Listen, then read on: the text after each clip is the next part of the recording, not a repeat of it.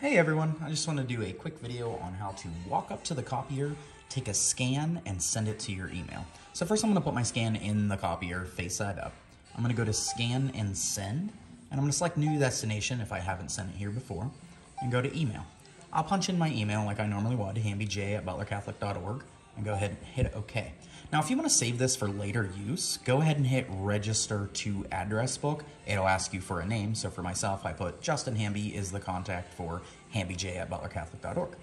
But since I'm already in the address book, we're going to do it like we just normally would. So I walk up, I hit scan and send. My scan's already in the above deck. I hit address book. I'll click my name, I'll hit OK, and then I'll hit start. It'll automatically scan and send that scan to my email via PDF. If you guys have any questions, feel free to ask me at any time. Shoot me an email, shoot me a text. Thanks.